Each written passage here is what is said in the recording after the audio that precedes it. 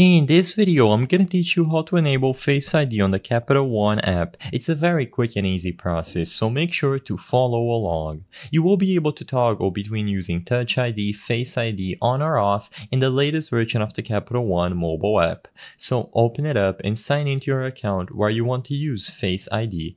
All that you have to do after is go to the More menu or the Settings menu, and in there you will have options related to security and using Face ID.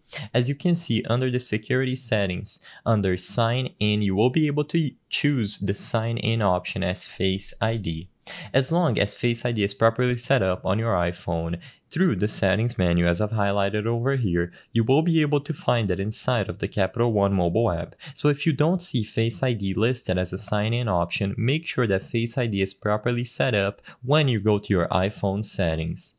And when you go back to Capital One and you toggle between Face ID or Touch ID, you will be able to enable Face ID on the Capital One app.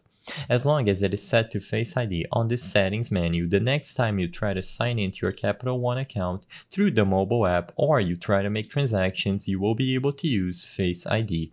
You also have other options related to additional security, for example the verification method, but as long as Face ID is selected under the sign in options, when you go to the latest version of the Capital One mobile app, it will be used instead of your password when you try to sign into your account.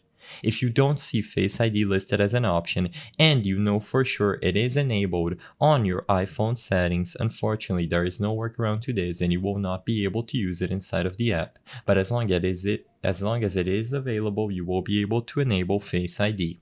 I hope I was able to help you on how to enable Face ID on the Capital One app.